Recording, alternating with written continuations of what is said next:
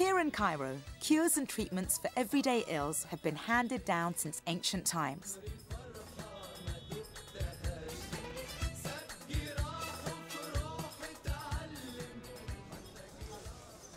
This family-run pharmacy relies on a whole range of natural ingredients for many of its cures. Pharmacology took root in Islam during the 9th century when it became independent from medicine. And even in the early days, pharmacists were licensed professionals, threatened with humiliating corporal punishments if they adulterated drugs. Islamic pharmacists became experts in preparing and extracting herbs for medicinal purposes. This particular herb is it's from a plant, but it looks like a scorpion, so that's the name that they've given it. If you've got high cholesterol, this is the one that you need to use. This herb is grown just on the borders of Egypt, just bordering with Libya. And apparently it's for diabetes. It helps people who are diabetics. These seahorses are apparently used as good luck charms. And also, people have them for, like, vitamins. Oh. My herb man over here has just said that it's very good if you're just about to get a cold or you feel run down. Gives you lots of energy, gives you a bit of a buzz. Shukran.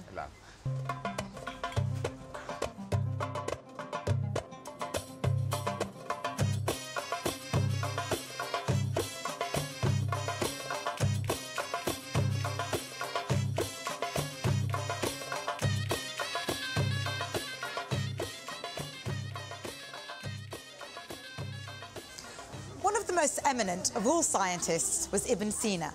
He was, by all accounts, a precocious youth. At the age of 10, he knew the entire Quran by heart, and by the time he was 16, he was studying and practicing medicine. He wasn't the only famous medical practitioner. Al-Zahrawi was held by many to be the greatest Muslim surgeon of the Middle Ages. He invented lots of surgical instruments, many of which are still used, with modifications, today. He promoted the use of antiseptics on wounds and described how to remove cataracts, an Arabic innovation. Another great name in medieval medicine was Al-Razi, who worked in Baghdad in the 9th century. Legend has it that he hung lumps of meat all around the city, and he went and inspected them, and where the meat rotted most slowly, that's where he sited his hospital. In fact, the very idea of a hospital comes from that time. He aimed to provide all sorts of facilities, from treatment and convalescence to asylum and retirement home. And actually, the hospitals then were very much precursors of the NHS, because treatment was available for rich and poor, and as a Muslim, you're honour-bound to care for the sick. But Al-Razi's greatest leap forward was in basic hygiene.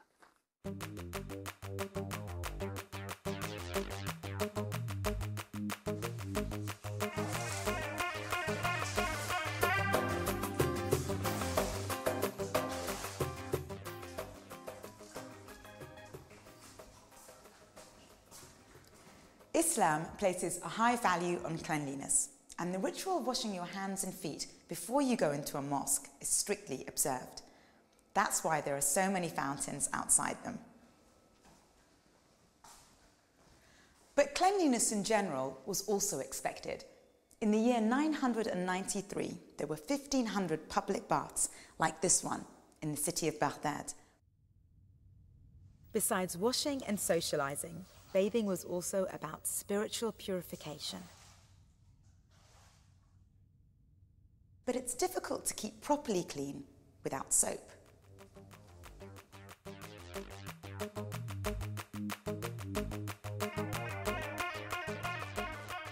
The classical world lacked effective detergents and used anything from olive oil to pumice stones to keep clean. But in the 9th century, Al-Razi mentions that hard soap was already in wide use in bathhouses like this. In Europe, at the same time, soap was unheard of, and people either stayed dirty or washed in water. It wasn't until the 18th century that Europeans cleaned up their act.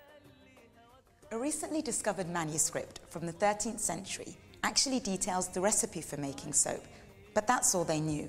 How and why it worked would remain a mystery for centuries.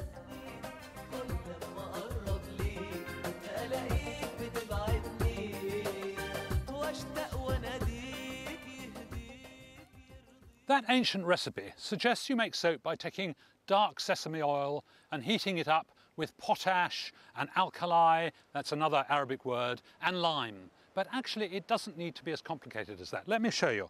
What you need is some oil, and this is ordinary cooking oil. And I'll slosh a bit of that in there. And some caustic soda. Here we are, sodium hydroxide, and we'll bung that lot in there. Don't get it on your hands. And we stir that up a bit. And then I'll put it on the fire here. And you need to heat this up, preferably without boiling it, for an hour or two. And after a bit, it goes sort of gloopy like this one, a bit like porridge.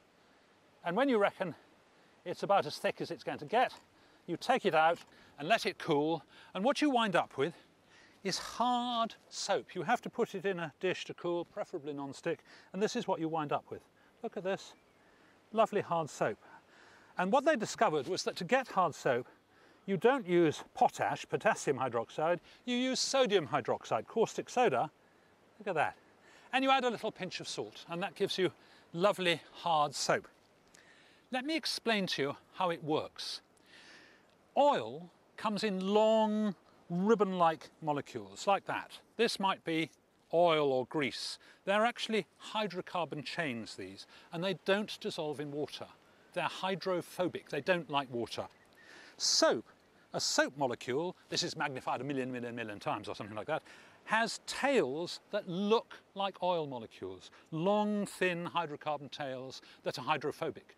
But it also has a hydrophilic end. This is like water, this enjoys water and will dissolve in water. So it's a combination of the two. When you get dirt on your skin, it's always mixed with the natural grease and oil that's on your skin, and all the dirt sticks with the grease, and if you put that in water, it doesn't come off because the grease won't dissolve in the water.